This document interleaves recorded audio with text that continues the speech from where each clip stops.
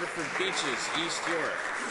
Mr. Speaker, Conservative cuts to the CBC continue to damage the cultural fabric of Canada. Yesterday, CBC management announced 244 layoffs. This on top of the 400 jobs lost in October. This latest round strikes at the heart of local news services. Mr. Speaker, Canadians believe that our public broadcaster is important. That's why an NDP government will reverse the Conservative cuts and stand up for the CBC. Why won't the Conservatives get on board? The Honourable Parliamentary Secretary of the Municipal Planning Heritage.